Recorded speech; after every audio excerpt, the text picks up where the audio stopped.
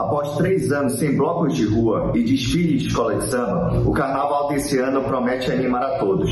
Isso porque o Carnaval é um marco da cultura brasileira e uma data importante para o varejo. Mesmo aquele que não irá pular Carnaval, ele aproveita a data para viajar, para reunir os amigos e familiares em casa. Nós do Sindilojas projetamos um acréscimo de venda entre 8% e 12% quando comparados ao ano passado. E os itens de maior venda serão comidas e bebidas, roupas e acessórios e maquiagens e cosméticos. Pesquisa do Sebrae demonstra que o cliente está cada vez mais cauteloso com seu dinheiro e cuidadoso com a saúde, diminuindo as compras por impulso e aumentando a pesquisa.